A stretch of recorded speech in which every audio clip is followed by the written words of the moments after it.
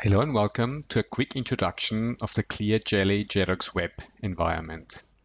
To get started with Jedox Web, you can either log in from the ClearJelly console by just logging on with your email address and password or your social media logon. And then we assume you have already gone through the process, authorized your accounting system, and you've created your model. So the model is already in place. Once the model is in place, you can now immediately access it from any web browser by going to this URL that you can also start directly from the console. The URL depends on the accounting system. For Sasu, it's jedoxsasu.clearjelly.net. For Xero, it's app.clearjelly.net. But yeah, this varies depending on the web browser. The best thing is when you initially get started, just start from the ClearJelly console. So when you've clicked on that link, a new window will open with the details of the ClearJelly Jedox Web environment. Here again, use your normal ClearJelly email and password. And now this will bring you to the ClearJelly web environment. Depending on your user rights, you will here see more or less tabs. The most important one, and typically you get started with, is the File Manager. The File Manager section is a section to design and start your ClearJelly reports. And it works in a very similar fashion as a spreadsheet. So initially you will see here a folder for your company, and it's typically empty when you get started. And to start a new report, you can just click now here on New, so New Spreadsheet. And the spreadsheet here is very similar to an Excel spreadsheet or to a Google Web spreadsheet, which gives you all the same functionality as in these software solutions. So you just specify a name. Let's call it, for example, ClearJelly. And then just open this report. And as you will see, the environment is now very similar to a spreadsheet solution. So you've got your menus here, you've got a few symbols here for formatting and other solutions. And the principle, it works in exactly the same way as a spreadsheet. So to start a report, the easiest way is to go to Jedox, paste view, which allows you to create a view. Then you will see your ClearJelly environment. In my case here, I've got multiple ones based on different accounting systems. So let's here use the Sasu version. Typically, you have at least two models, GL and sales. Depending on your setup and on your accounting solution, there could be more, like for example, for inventory and other areas. So you just choose the model that you want to work with. Let's say, for example, sales, and then you get the relevant dimensions or the details that you can work with. And then the next step is very similar to a pivot table. You just drag and drop the item or the detail that you want to see in the report. For example, if you want to see a report showing products by periods, we can just drag those two and then just click here on paste. And this will create an initial simple report showing products and periods. So now we see the report here. And then we have all the typical functionalities that are also in the Excel integration available here at our disposal. So we can just double click here for a drill down, or we've drilled down to a product level, and depending on the structure, this could be more or less, so there could be more groupings. And the same works for periods. So if you want to drill down to periods, we see quarters initially, and then down to the month. This view, you can now easily edit in exactly the way you need it. For example, if you click on Edit View here now, you could now specify that you just want to see, for example, particular periods. So potentially, let's say, for example, only the first quarter. To do this, you just select the starting point, hold the Shift key, and select the end point. That's one option. Or you can also, if you want to select elements that are not next to each other, hold down the Control key and select the ones that you want to use, and then just use the arrow here to put them in your report. So at the moment, we create a report that shows the quarter 1, 4, and 2. If we like, we can also change that, change the order here. It is just important here, if you want to do this, that you switch to a non-hierarchy view. This can be done here. And then when you're in non-hierarchy view, you can change the order. So you can just, for example, move the quarter 1 to the top, and then quarter 2 and quarter 4 after that. If you want to, if you've got too many quarters here, you can, in the same way as you put them there, put them back. So we can now say we just want to have the quarter 2 here in our report. And if we refresh the report, click on paste, we now see we only have the first quarter. The drill down is now not available anymore because we've moved away from the hierarchy view. But of course, we can easily change this. If we go back, go to the dimension, the periods, double click on the choose elements and switch this again, choose the quarter 1. At the moment, you can see we are in the hierarchy mode. If we go back, we see now this is now bold, which means it's the hierarchy mode, and you can drill down. Like this, you can now create the report in exactly the way you need it. So you can nest as many dimensions as you want to. So if you want to show, for example, actual versus budget, we can now add the what we call the data types dimension, which contains all these scenarios.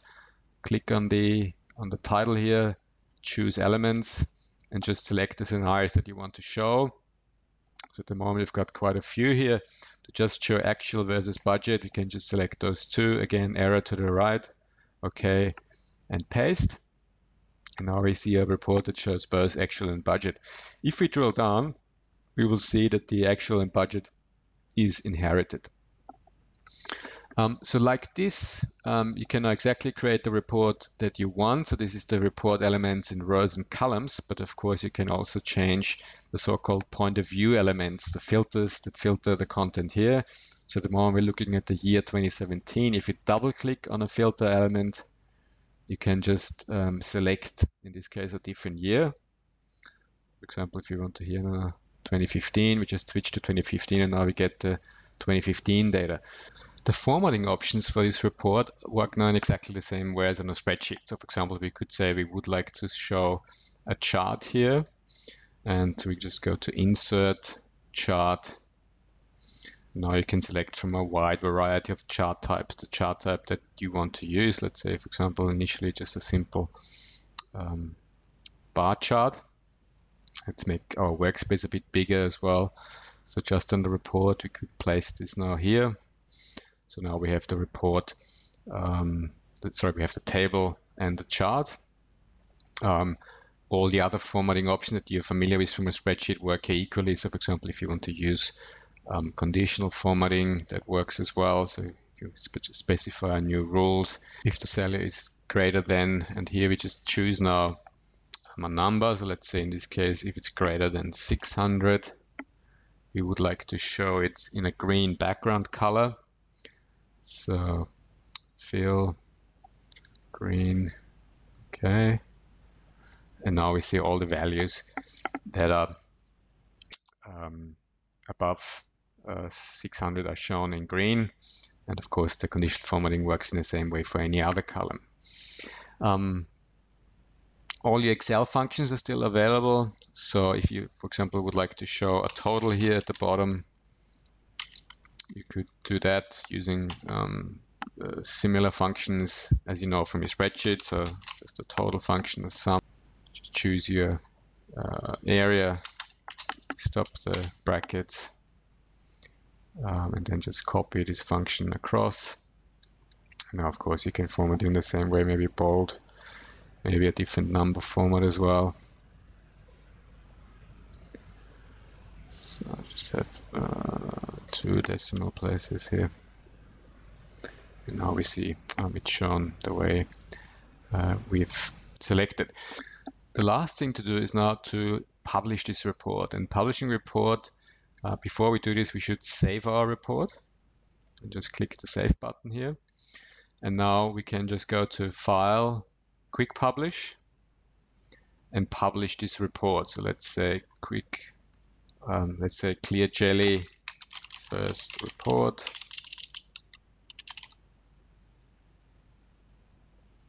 So we have published now this report. And now we can open up the navigation. So far we've worked in the file manager where you can edit your reports.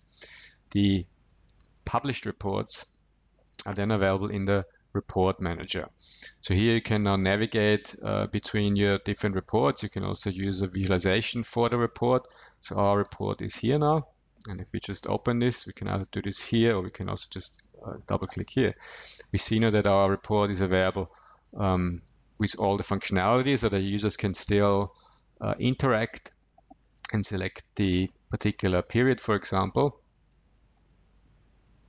And all the conditional formatting rules and so on will be applied, and your calculations, but they can't destroy anything anymore. So they can't edit the structure of the report anymore. So the structure here is now fixed and protected, but they can interact as they typically should on the elements. So they can still do the drill up and drill down in rows and columns. They can select the point of view element, but that is it. They can't destroy the structure of the report or the content of the report. In this case, it's completely locked down. If you want users to write back, you can do this as well and enable this. You just have to go back to your report, specify the area that you would like to enable for write back. For example, this one, this budget column. Now we can format the cells and take off the protection. So by default, it's locked. So if we take the protection off, save the report, publish it again. And of course, we can use the same name.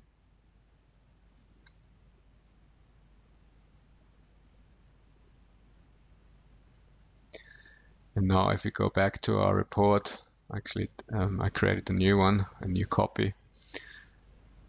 We will see that there's now this little triangle at the left-hand corner. And here we can also write back, or the users can write back.